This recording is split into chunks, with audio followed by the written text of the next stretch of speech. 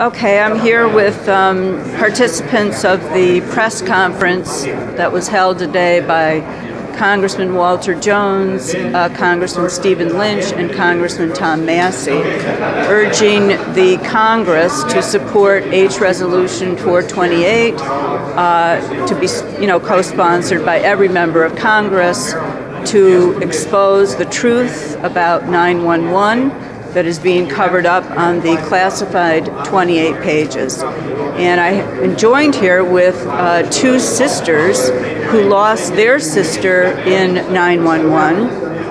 And this gentleman that can introduce themselves, who is actually a 911 survivor. So if you would like to say who you are and tell us a little bit about how you thought the press conference went today. My name is Sylvia Carver. I believe the press conference went very well today, and I would like to thank the congressman for giving us the opportunity to address this issue, and also to thank the press for being here today. My name is Veronica Carver. I'm the sister of Sylvia, and my sister who died at the Pentagon named is Sharon Carver. And I really appreciate the fact that the congressional members are trying to pull together everyone to encourage the president to release the 28 pages. And I just hope that happens. Okay, sure. I'm Emanuel, Lipscomb, as a World Trade survivor. I think this press conference went very well. During the entire attack, we sat and we asked why.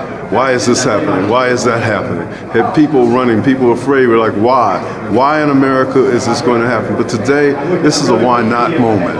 Why not stand up for us, the people of America? And this is a good first step in us being able to start taking care of our people in our country, so things like that never ever happen again. We didn't believe it was going to happen that day. We don't believe it will happen again now. But that wasn't the truth.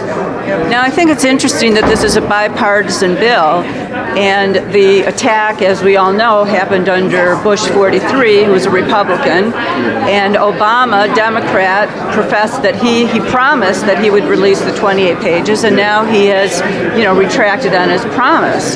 So I wanted to see, what your thoughts are on that.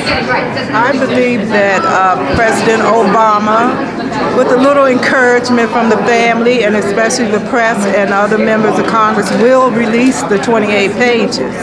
He has to. We have the right to know, as family members of 9/11, and the American people have the right to know the full truth, not just part of it, but the full truth. So I believe that President Obama, along with all the members of Congress, will get this done, that the 28 pages will be released.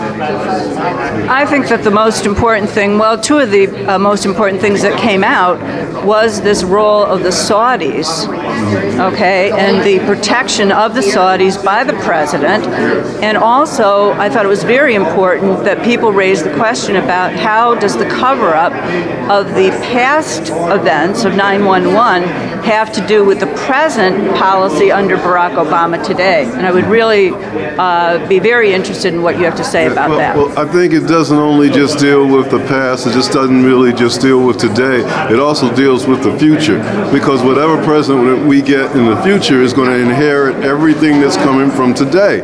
And what we have to do is we have to deal in truth. We have to deal in a way that shows that we care about America. Sometimes some things don't happen just because people don't have them in the front of their mind and making them happen.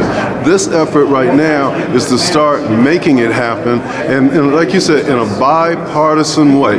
When somebody comes, you can argue in the House, but when somebody comes knocking on your door, trying to break inside your house, all of a sudden now it's a time for everybody in the house to get together and let's take care of each other. Yes, this is about the future security of this country, not only about the past. It's about the future security. These people that committed 9/11, they're still out there. They're still supporting and sponsoring terrorism, and they have not been held accountable. The release of the 28 pages pages will hold them accountable. It will bring them out of the shadows.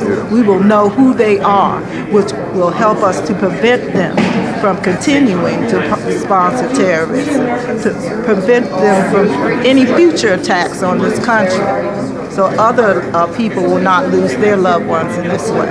So it's very important that those 28 pages be released.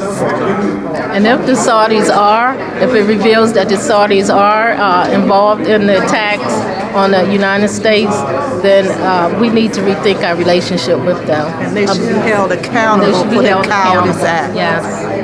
Yeah, and in essence, what we're also saying is we're not breaking relationships. What we're doing is building relationships with other countries. But when they come and build a relationship with us, we want them to know what country we are.